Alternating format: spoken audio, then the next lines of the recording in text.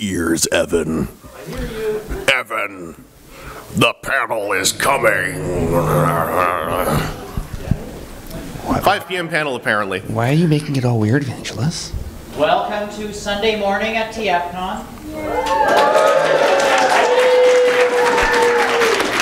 I hope you all enjoyed your not full night's sleep. And we have here today with us internet personality Vangelus, or Chris Ho, as I think is his legal name. Vangelus. Apparently. Vangelus. I thought you were a G2 Pally. Yes. G2 Pat. Did any of you get a grab bag at the podcast panel? No. I've not found a single person online talking about why did I get this stupid art print in my bag. And I like it even more, as people are silently suffering with those things. See, I was sitting near enough to you that I saw the secret piece number Check. 1 or 21 or whatever it was, so I know what it looks like. I left, by the way, the destroyed piece number 1 in the form of ripped up paper and 3 small paper planes on here for the charity auction panel. I don't know if you actually noticed them sitting on the table. Totally did not. Yeah, it's fine. I just didn't know what else to do with it. Hey everybody, it's Sunday morning, and it's time for a panel. So I'm gonna get my slideshow going, because I just realized I'm on shared monitors today. It's very cool. We're doing a panel called Why Do We Enjoy the Toy? For 40 years.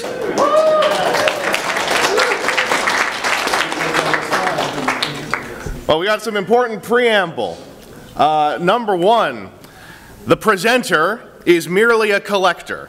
I say this because I'm going to talk a whole lot about, things that people might go like, wow, this is going to change my life. And you know what? Epiphanies made are lovely. But this is not a gospel. Anything I'm saying here is kind of just speaking from my own experiences. I said long ago at my very first one, it's me working through my collector midlife crisis, and I still am. And I want to, it turns out sharing that with people tends to make people have a good time too, at least one. Someone comes up every time, and that makes it justifiable to the convention. We are all malleable entities, right? So anything you see in here, it might not match up with you now, it might have matched up with you before, maybe it changed, it happens. Our habits can change from year to year, day to day, etc. Also, the presenter is an internet entity and thus will plug himself like this. This is also part of a series of panels which you can see on a YouTube playlist that is kept up to date at this QR code. Not every panel is up there yet, there's still some from the late 2010s I have to dig out of hard drives. So sometimes like a panel from 2018 might just pop up in there, but it's kept in chronological order. Also, the metaphorical 40. I'm going to say 40 a lot, right? That doesn't mean literally 40, and if you're not there yet, or if you haven't had 40 years of experience with collecting or life, it could be 20, it could be 25, could be 30, could be 29. Is anyone here 28 years old? Oh no. Well, this is going to help you out a whole lot. We all know, right, the thing they don't tell you about at 28, right? Yeah.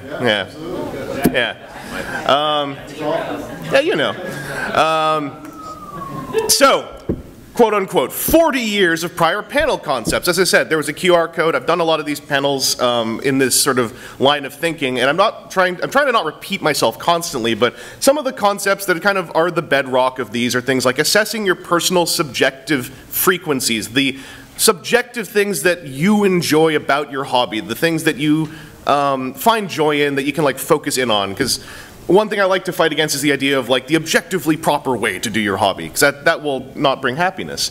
Also maximizing enjoyment outside of hunting and purchasing highs. The serotonin from looking for a toy, the serotonin from getting a toy, they're fine, but they are incredibly glass ceiling. And they are also often not someone's personal subjective favorite thing. So one thing we try to find is like how you can enjoy your toy, as one panel was called, beyond the buy. Finding enrichment, personal satisfaction out of your hobby. Once upon a time there was a panel about how to get rich in 5 steps through toy collecting. The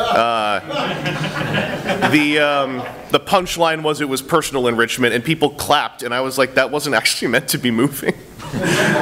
But this was also like in 2021 or 22, so we were all like, hey, I just want something that feels good. Also, ensuring that your hobby is always in service of you first and foremost. This has become a kind of catchphrase of mine to myself, is that hobbies and things that we find fun, they've got to be in service of us. And obviously with toy collecting, a monetary and physical space-oriented hobby, it's really easy to, every now and then, like you'll hear your friends, you'll hear a fellow collector go like, man, I gotta go deal with friggin' finding this thing. And it's like, that. Once you get to that point, it's almost like you gotta pause for a second and go like, is this in service of me? I don't mean to keep making eye contact with you. You just happen to be sitting right there. I promise I'll look around more. Down and to the left is like my natural like tripod position. So I apologize. So there are the, oh yeah, I'm looking at my next slide. This thing's showing me my next slide after this one, and I'm not used to that level of service from a computer, and it's screwing me up. So, I don't know if you know this, but 40 years is 4 decades. Let that sink in for a second. 40 times 365, whatever that is approximately how many days is contained therein. So, we're going to talk, so, you know, again, 40, right? But as time goes on, routines can become rigid cycles. Like I was saying with collecting, every time a new wave comes out, time to get those pre-orders in, I gotta get those stupid, I don't even like half this wave, right? Becomes a rigid cycle, that side of collecting. The world your hobby resides within can change. The world can change a lot, wow! Oh boy! Things sure do change. We had a couple of bullets in panels from the last couple of years about things like, you know, the global shipping crisis and the ongoing effects of 2020 through now on things like mass production industries, plastic industries, toys, board games, etc. Lots of reverberations to come, and how having a flexible mindset and also one that's oriented about servicing yourself and knowing what you yourself enjoy, it's the way to navigate through that. You know, if you are stuck in the routine of the constant pre-order, you all know now, it's getting harder, right? Also, you can change. A lot! Wow! Oh boy! People change a lot. It's one of the kind of cool things about life, in my opinion. And so as, you know, the world changes around you, so do you. And as a collector, you change. The things you enjoy change. And I have, more than once, encountered a fellow collector who's like, I don't understand. I bought every Lego set that came out this year, and yet I don't seem to be as happy as I was when I did that 15 years ago, then 14 years ago, And it's like, oh, you know, maybe you got so much Lego that you got an overdose, and yet your biology still somehow is subsisting on all of that. I think ABS. I can't remember what they make it out of. So, you know, the passage of time is change, and change is important. And I mean, we're at a Transformers convention, so kind of inherent to the whole gimmick. Anyway, as you go through life, eventually, you know, people, especially people who have been collecting for, let's say, roughly rounding up 40 years. Anyone out there doing that? Yeah. Hey, I'm getting close. Uh-oh. As you go through, especially a hobby life for that long, you kind of become one of two extremes, and we all know these extremes. So I'll just bring up the picture. We all know this one. That's us. So, this is basically... You doing all right over there? This is basically our destiny. We're all going to become one of these two people. No, it's called two extremes for a reason. There's a large gradient in between them. It's the tiger's nose. Anyway, this is one of my favorite films in the entire world, Survive Style 5+. It's constantly on YouTube for free. It's actually on archive.org because it only came out on DVD once ever in Japan with subtitles. It's a complicated thing. But these two, this scene, it's the end of the first act, and I always think about this when I think about what I've become. So let's explore the two known extremes. So first we've got the dad. You know, I can remember the good times. My responsibilities drain me. No MSRP phases my comfortable hobby finances. Just look at that suit. That's the guy who goes like, pose plus Gao Geigar? Okay, I guess I'll just buy that on Tuesday. That's so hard, though, to lose myself in what brings me joy. And daylight savings on a TFcon Sunday is simply a tradition. It accommodates our farmers and ensures that we live with respect to the 9-to-5, a doldrum that shapes us into stronger people to lead our successors into prosperity. So, This is not meant to be the bad end. The small spoiler here. Both of these extremes, you don't want to be the extreme here. But my idea was surely, especially if you're, a working adult right now, you've got a 9-to-5, maybe you recognize some of this. I've known this in some friends of mine where it's like, I can get what I want, but I'm having a lot of trouble enjoying it. And then if you get into a routine, it could be, well, I'm not really having a good time now. Maybe I'll just buy another Pose Plus. Maybe I'll go chase down a Studio Half-Eye kit. It's no skin off my back right now, but it's kind of like trying to force your early hobby self into a life that isn't accommodating it right now, in the flexibility being that operating word from before. Now, Aoyama the Hypnotist. That's his name. He's in papyrus font. I anticipate the next good times. Constant pursuit drains me. No MSRP phase is my assumption that future me will handle it. It's so hard to find my way out of my hunger for more. This panel ends at 11 a.m. Now, a little bit of bias. I do sort of see myself here a little bit more. That's why he gets the good daylight savings quote. But this is the other extreme. Like, this is the one where it's like kind of carooning, into, say, a freelancer life. And freelancer life can often have a lot of, peaks and valleys and valleys and valleys. But what a peak! And then a couple more valleys. But oh, dang, this peak's up here. So this is the version where you don't really have that security, but you have that extra freedom that comes with it. And yet, if you're not flexible enough, you kind of just think about the peaks, and you kind of just try to pretend the valleys are, they ended yesterday. So, when you have two extremes, you want to try to find a balance in between. And that's kind of like the take I have on life in general. But the balance betwixt. Now, when's the last time you heard the word betwixt used in serious conversation? Right. I would have said about 5 seconds ago, but that's being very, very generous with the word serious. That doesn't count. 5 seconds ago is still technically the present. I checked with a mathematician. Now, if someone's really confident when they say something like, I checked with a mathematician, and you all just believe it, you gotta think about that for a second.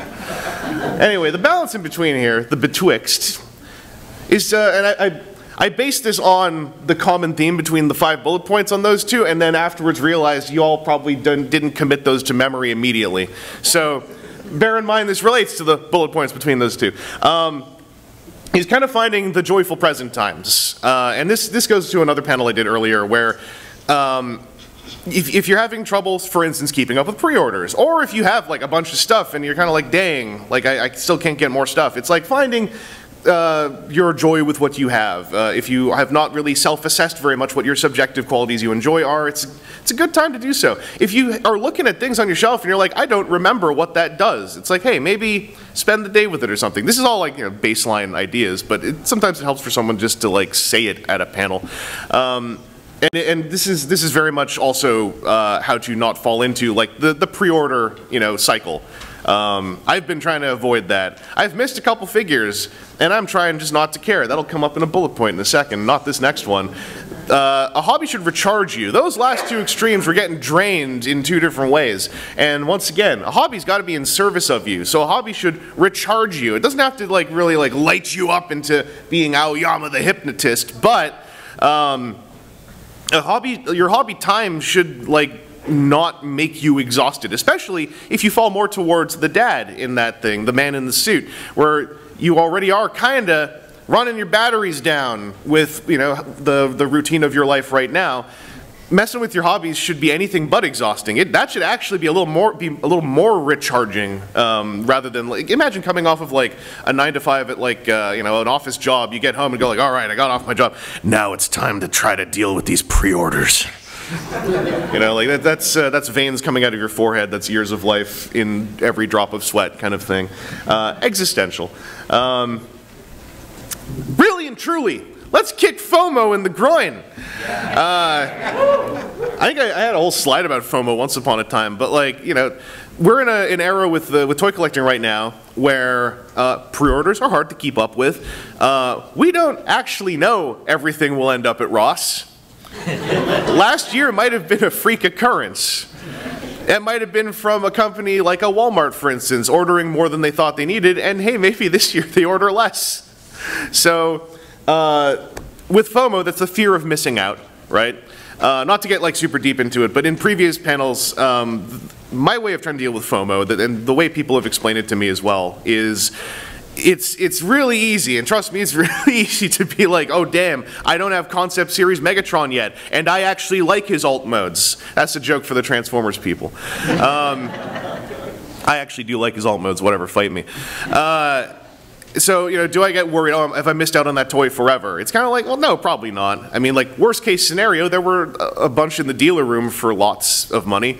I didn't buy any of those. But every toy that comes out, barring, you know, a couple exceptions where the die roll is a 1, you'll have another chance to get it down the road. And sometimes the separation from it for, say, the year it came out could be enough for you to look at it again, you know, if the opportunity arises, and go like, do I actually really want it now, this year, in the year 2028, hypothetically? I'm not saying it's going to take 4 years for every toy to cycle back around, but who knows? Anyway, let's kick FOMO in the groin. I'm really tired of FOMO. I want to see it go like, argh, and like fall over. And embrace satisfaction, embrace stepping into new territory. So this is kind of a double statement. If you're really just down with chasing down every new thing, or if your friend got like a neat thing from a toy line you've never seen before and your reaction is like, it's time to buy the entire toy line my friend got a figure from, in an extreme, then maybe like think about embracing like satisfaction a little bit, like satisfaction of what you've got. If you do pick up something new, like sink your teeth into it, make it like your afternoon, you know, like even if it's a core class or or a deluxe, crack it open, you know, film it a little bit if you do video things, take some photos if you do photo things, write about it if you do writing things. Humans still do that. I have a friend who's a writer even, who gets money for it. It still can happen. Their job talk about AI all the time to their face. Kicking things in the groin, you know, on the mind again. But also, if you are kind of like set in a bit of a rigid cycle, it's also embrace stepping into new territory. And this is where if you're starting to feel maybe burned out, it's a weighted phrase. It's not really an easier one. But if you're a Transformers fan, and yet it's been like a year since you've been excited by a Transformer, and I was saying this on my podcast since way back. Transformers uniquely, you can take like a year or 3 off from it, and it's very likely still going to be there if you come back to check in on it. And there's very likely at least a year of Transformers something that you probably haven't experienced yet, and you could always dip out and check that out. Stepping into new territory, I think, is a really important thing, and this is where it gets into a little bit of the number 40 thing, the quote-unquote big number. As time goes on, I think it is harder for a lot of just human brains to unconsciously want to keep stepping into new territory and take risks like that. And I think that it's important, if you feel like you haven't really done anything new for a while, to like try something new. This is in the context of toy collecting, obviously. And toy collecting is also a safe kind of context to do this in, because trying something new is not like, I'm going to buy a motorcycle. It's like, I'm going to buy a motorcycle Lego kit. Because maybe you don't collect Lego a whole bunch. Or hey, have you ever built a plastic model? Not since 20 years ago. It's like, hey, try building a plastic model again. They advanced the tech. They still put them on sprues. You still have to build them, so I guess, sealing on the advanced tech. But it's something. And like, who cares what time it is? Who cares if it's a +1 or a -1 or a DST or what? At least we're together in here.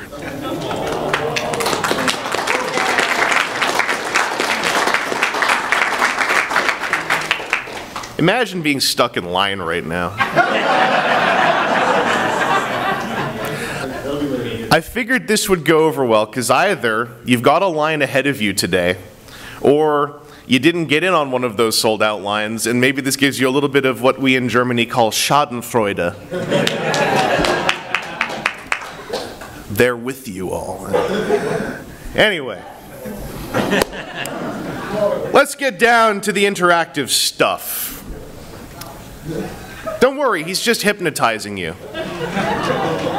So, again to pull from my favorite film, Survive Style 5+. What is your function in collecting happily?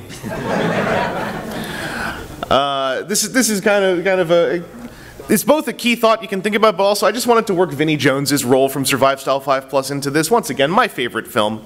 It is from the mid-aughts, and boy is it, it's just a film about how to get through hard times. That's kind of the overall message. I didn't want. There were some screenshots I wanted to put in here, but I don't want to spoil the movie for anyone who might not have seen it. But this is where we can get into the let's talk part. See, let's talk. It's not threatening at all. So rumor has it there is a Q&A microphone. I wrote this because I actually wasn't entirely sure if it was going to be there. Any thoughts on what we talked about? Any ideas you'd like to add to some of what we talked about?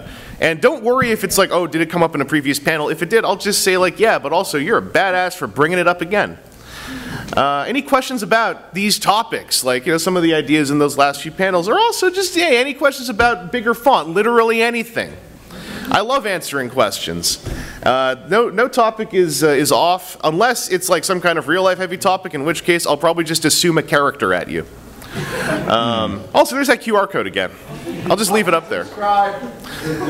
And by the way, speaking of like and subscribe, you all should like and subscribe to the TFcon YouTube channel. Now, you all in the audience know that we went through this already, but Evan's not in here right now, I don't think. So Evan, who's on the AV team, runs the TFcon YouTube channel and puts up lots of clips from a lot of the Q&A panels, not like this one, but the ones with famous actors and voices of Transformers and other things. And it has footage dating back like 20 years available to him. So if you ever think of a moment from a TFcon Q&A panel and it's not on YouTube, you could probably leave a comment somewhere going like, hey, do you have a clip of this? Or if the clip's up there, you could watch it like 20 or 40 times all the way through without leaving the window, please. Anyway, we got someone up at the mic, so hey, what's up? Hello. First off, I gotta say this is some really useful stuff. I'm turning 27 in a few. Oh, I'm so sorry. In a few months. Rather next month, and I already feel, and to be honest, I already feel old, given that I'm already objecting to news that I'm already objecting to new things, which is kind of like I never like when you get there you realize it's but this has been really useful. How do you deal with lately I've been trying to take breaks from social media because that can kind of, some of the things in there can kind of send me the wrong way. How do you deal with it as someone who's as an influencer yourself? How do you kind of deal with viewing social media in such a way that it doesn't negatively impact your enjoyment of stuff? Well, I had to develop that skill I didn't realize I needed to develop it until I noticed, kind of like with collecting, that I was having moments of like, this is supposed to be fun.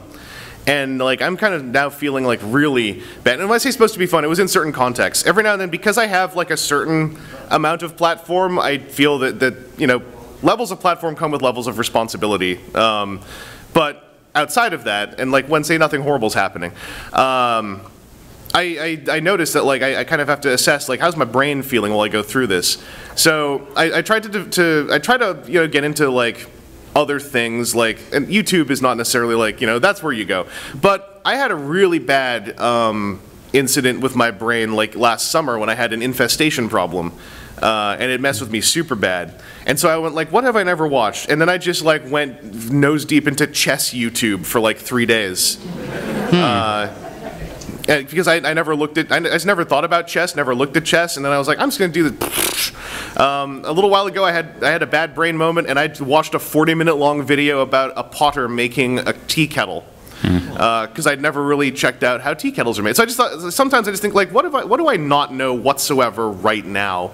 And then, because it's the platform of the current era, like you can usually go to YouTube and go like, person making a tea kettle, for instance, and then find the longest video and kind of delve into that. Or you can crack open, I mean this is really getting into like rote stuff, you can crack open a book. But I don't mind. it also helps to like find ways to communicate with your friends that isn't a social media platform. You can also take time with your collection, for instance. Like basically, if you're on social media and it's just feeling raw and bad, I try to like, what can I do that isn't gonna keep me where I can tap back into it easily? Also, I basically ditched Twitter entirely. Thank you. I did too.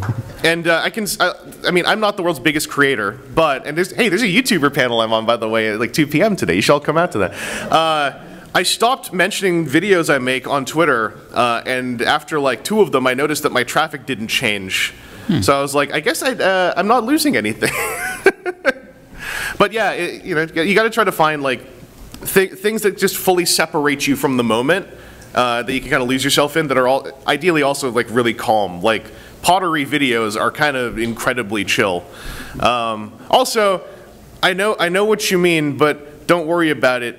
In like another 100 years, you'd be like, man, remember when I was like single digits old, and I thought that was old? And then you like, you take your cyber brain and like stick it into like the jogging body, because it was in your sleeping body. I like Altered Carbon. And Mattel wasn't trying to,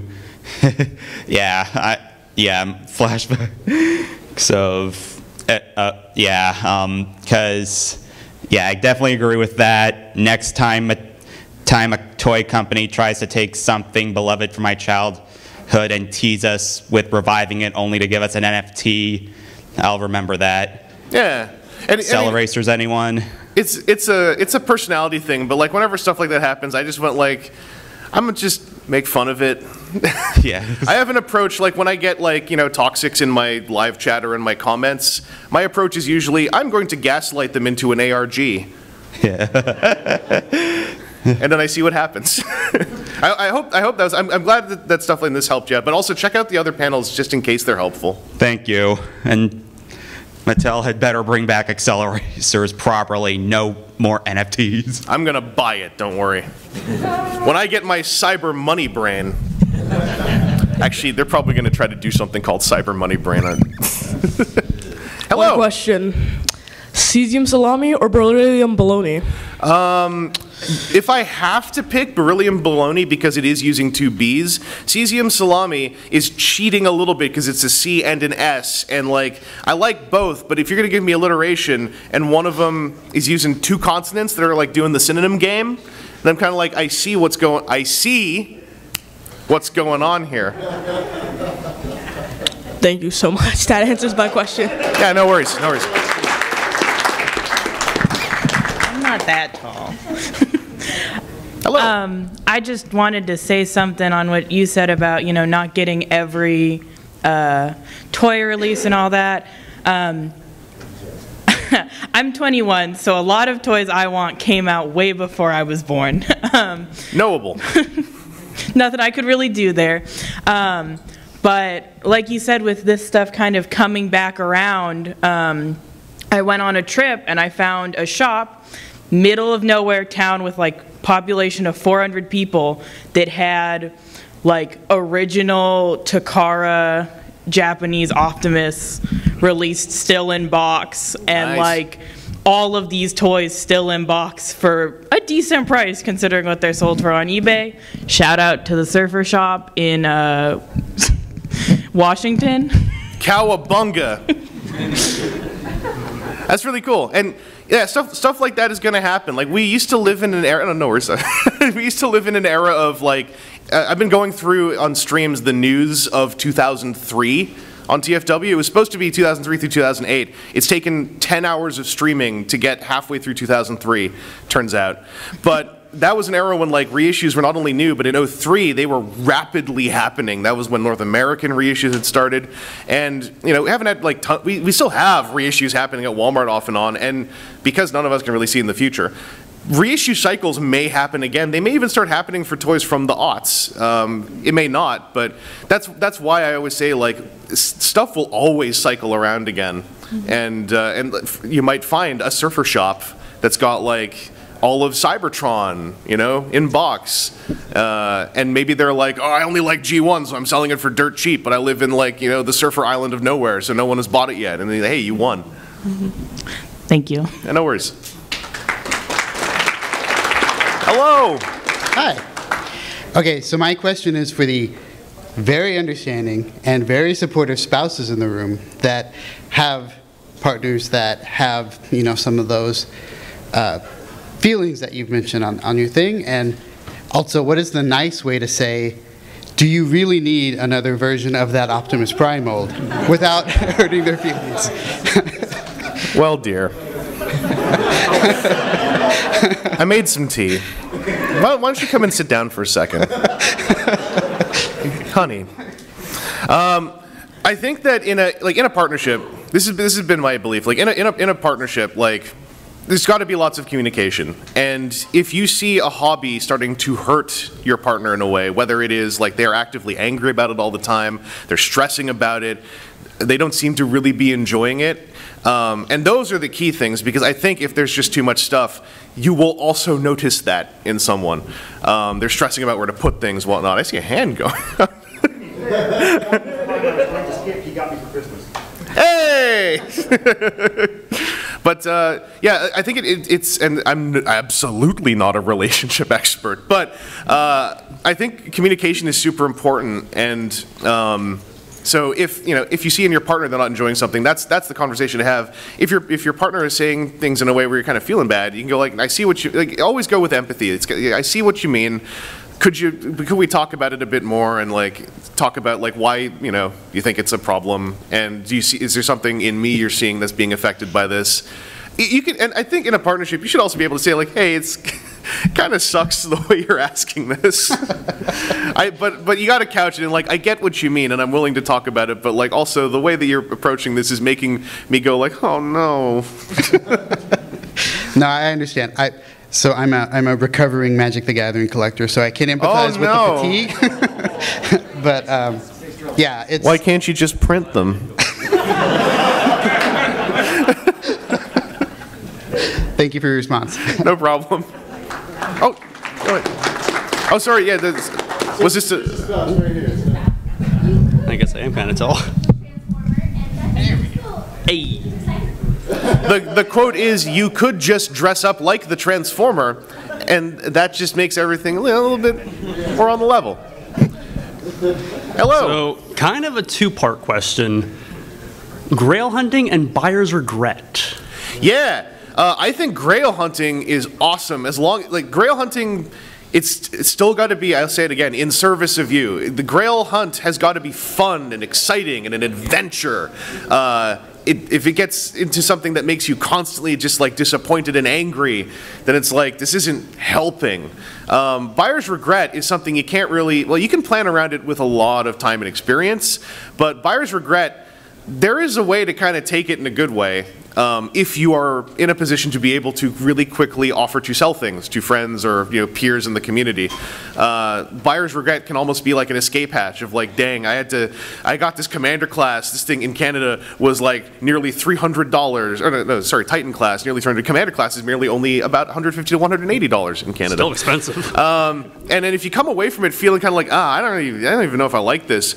If you're able to kind of like flip that into like, well, since it disappointed me, it dies. And then you like, you put it into the execution / the sales pile, and it then turns back into probably not the same money you got, but some money. Then you can go like, okay, so I lost like $40 on that $180 thing. That was my $40 uh-oh fee. But then that's $40 out, not $180 out, for instance. And I think with buyer's regret, like, if you're able to figure out how to like, in your position, wherever you live, in your personal context, sell stuff, even if it's just a couple times a year, if you have a place to put things to sell, it turns buyer's regret into like opportunity, get rich type stuff. Good way to look at it. With enrichment, with enrichment. You decide you don't like it, just banish it to the dead universe. Yeah, and then I would also say, like, in talking with friends and peers in your community, bring it up, because I just didn't really like this thing, and I think an important way to do is bring it up. I didn't really like this thing. I get why some of y'all might like it, but I'm selling it. Which of you really wanted it? But I think also with buyer's regret, like, usually buyer's regret comes with something that had a lot of hype behind it, and there is an empathic exercise one can do, if it's fun for you, where you can go like, okay, I didn't like this, a lot of people like this, now I'm going to just academically explore this as a hobbyist, and go like, okay, so like, you know, I'm going to look at what people really like, I'm going to explore that, and then at the very least it might be like, oh, I see how people liked it, and maybe this can inform my own subjective frequencies of like, oh, when people say this, maybe it doesn't mean the same when they say it, but I'm experiencing it, you know? Like people are like, oh, it's superposable, and you're like, yeah, but the joints are super floppy, you know? It can all lead into like a whole like Yggdrasil tree of possibilities of self-discovery. Yeah, because like not every toy that like you love is going to be something that everyone loves. Super like, important. I love a lot of stuff that everyone hates. Yeah, no, me too. I love the Reveal the Shield Junkions, and I know there's a bunch of us. There's a bunch of us, but there's a lot who don't, and it's good because we get them for like $10 loose now. It's like, you don't want them? Give them to me. Yeah. All of them. But yeah, there's actually a lot of stuff in the past panels about that, about how like it's a common thing, at least like some years ago, when you don't like a figure, you've also got to figure out why it's bad for everyone, or even worse, if you can't get at a figure, you got to figure out why it's bad, so you don't want it anyway. You know, if anything, it just makes me love it more usually. Yeah, but yeah, just positive mindset in a hobby. A hobby is kind of a place for a little bit more positive, maybe a little bit forceful positivity at times, because it's got to be in service of you, you know? So if something really bad happens, you guys got to figure out, like, what's the silver lining here? As long as it's just the purchase of a product, the silver lining is probably there in some way.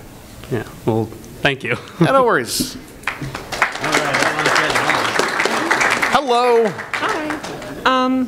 So my question's about FOMO, and not necessarily the FOMO of, like, obtaining the toy, but like the cultural conversation that goes with collecting, or like other stuff like video games or something, like, oh, this new game came out, I don't know if I really want to play it right now, but like all my friends are playing it. Oh yeah, that's with toys and the time ghost. Yeah, the zeitgeist, the time ghost. So like, how do you personally deal with that kind of thing? So as someone who was podcasting since '08, and who used to like really want to keep up with the news on a podcast, and on our podcast we constantly, at least a couple times a year, bring up the old feeling we used to have of like, we used to have a segment called What We Got This Week, and it meant that a lot of us kept every now and then going like, I didn't buy anything this week, I have to get something for the podcast, and it was very silly. Actually, video games is a great example. So video games are a personal experience. There often is a narrative involved. There's often a sense of spoilers involved. So for video games, I think that the zeitgeist is actually, at times, even a little bit more intense. You know, a lot of people would like to be a streamer, for instance, and my understanding is, like, with streaming, there's a super zeitgeist on any game that comes out of, like, if you're not playing it week one, you might as well not be playing it. And small shout out, there is a creator, I would say one of my YouTube Oshis is John Wolfe, who has, I've really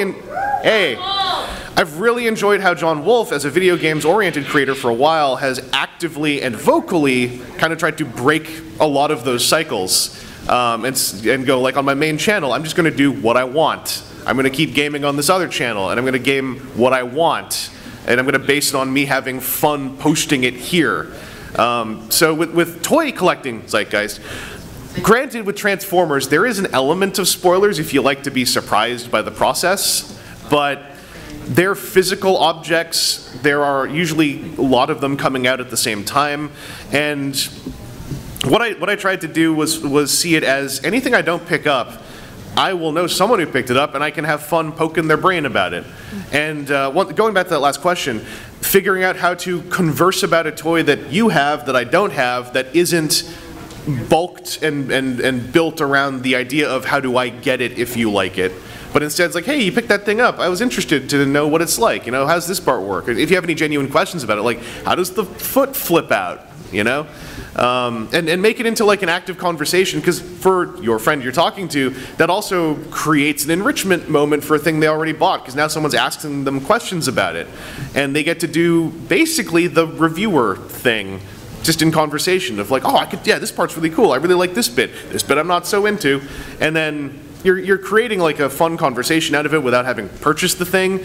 You're still kind of participating in the time ghost of the object, and in a very like bottom level, you're getting feedback so you know whether or not you actually want it later on.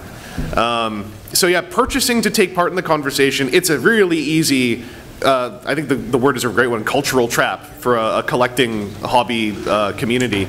And figuring out how to converse about what everyone has as opposed to what we each individually have is one way to kind of like get out of that and also create other enriching habits along the way. Thank you. No worries. Hello! First off, I just want to say I love your shirt. The Thank Scream. you. I'm feeling real. Scream.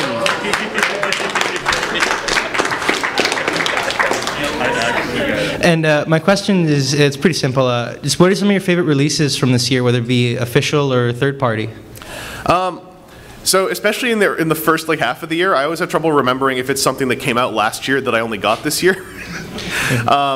So super off the top of my head, I'm really jazzed about Legacy United Windblade for very reasons of I think it's a cool toy, but also because I spent literally 2+ years constantly shouting on social media. It's super funny how we have another wave of Cyberverse Deluxes. That's so cool. I can't wait to see Windblade, main character of the first 2/3 of the show, get a deluxe toy. Oh look, it's Prowl. Oh. So that one's really been doing it for me. Also, I like the figure, and I like a Windblade that is just like fun to mess with, because like so many Windblades carry like weird baggage. Like the original one has a stiletto heel foot design. I don't like that on toys. It's like one of my biggest like really personal subjective, like I just don't like this when a figure has like such a thin standing base. And also on an aesthetic level on the Transformer, I'm just like, it's not as interesting because I can see how it's going to happen, and it's not much to fold away. Right. Yeah. Yeah. Thank you. Yeah, no worries. Wait, are you from the Transmessians broadcast? Yes. I know I could just talk to you normally, but I figured why not? No, it's more fun this way, legit. Because then we can do the whole thing where I'm like, hey, I'm actually a big fan of what you do. But I just wanted to co-sign on everything you're saying here, because one of the things I've realized is that you can acquire lots of things, but the one thing you can't acquire is time. And so you need to make the most out of the time you have and maximize joy, and don't like intentionally cause yourself pain. So I know personally I'm collecting toys, playing video games, watching movies, watching TV shows, all those things, and it got to the point where I felt like it was, it was like another job where, you got to keep up with it, and got to watch everything, got to, finish every game, and it's like, yeah, those Humble Bundles are really enticing. $10 for 20 games, yeah, great. Each game, takes 20 hours to complete. I'll be dead before I play all the Humble bundles I picked up. And I got all the lots of Transformers I haven't opened yet.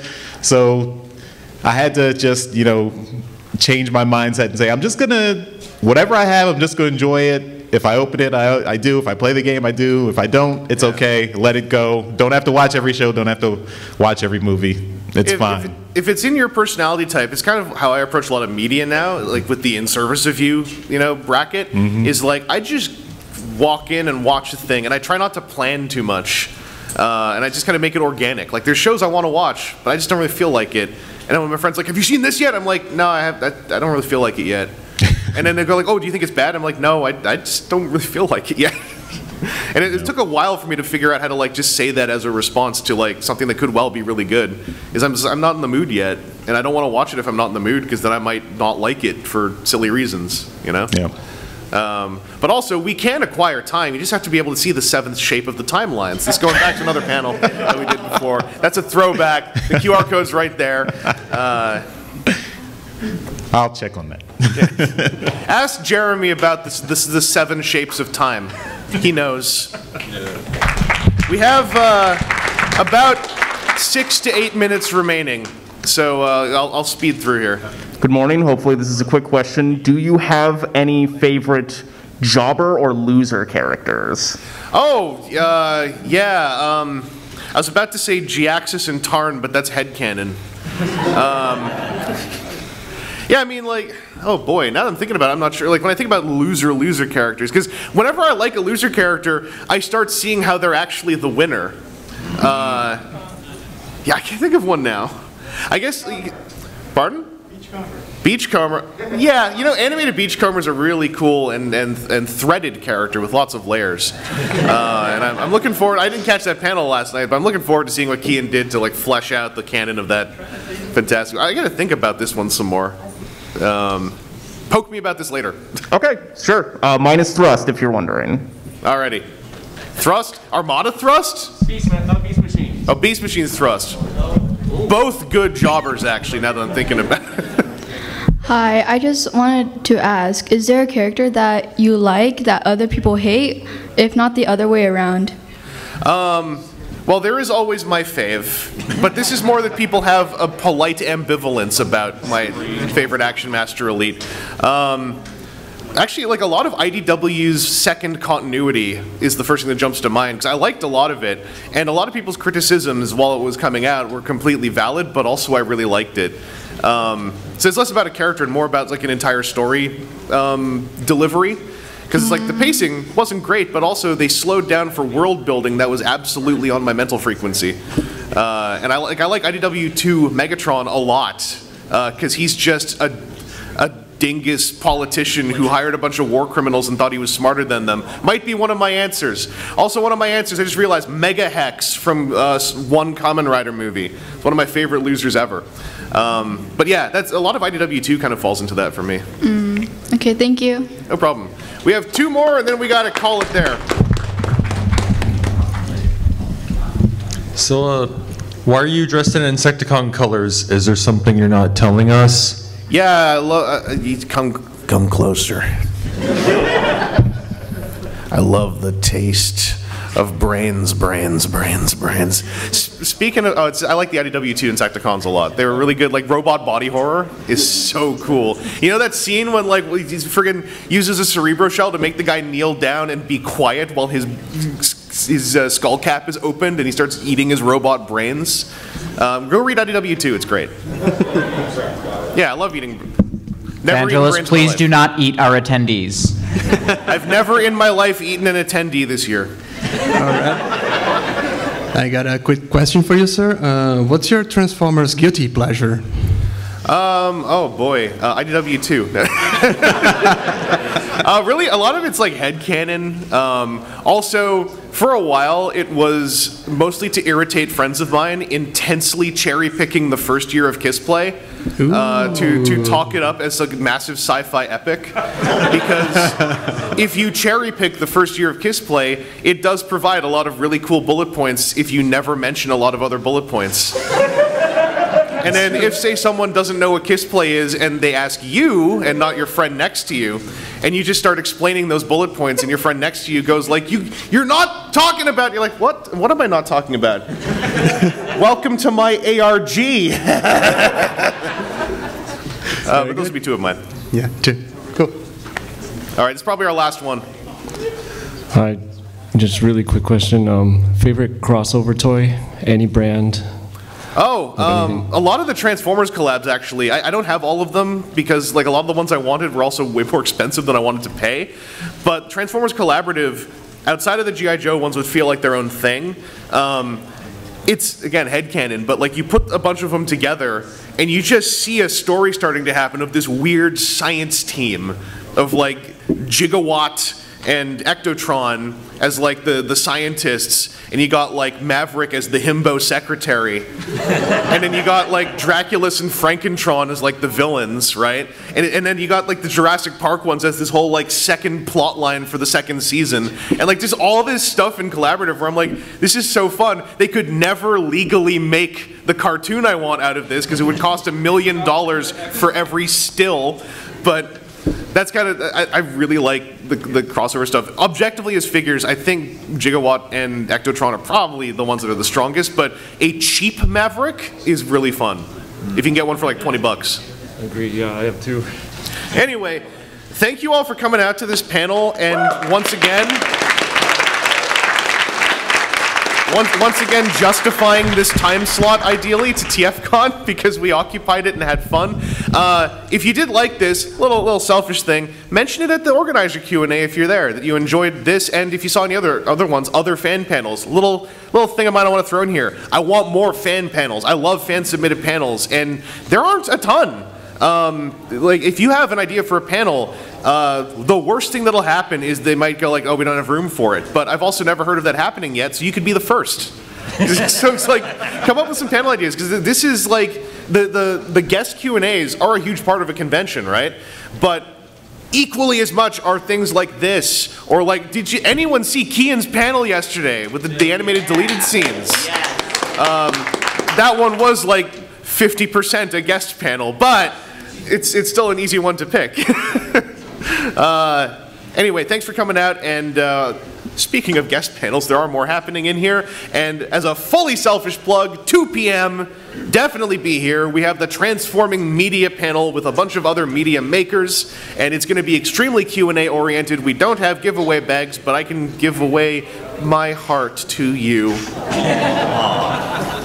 Anyway, I'll see you all at 2 o'clock. Thank you, Vangelus.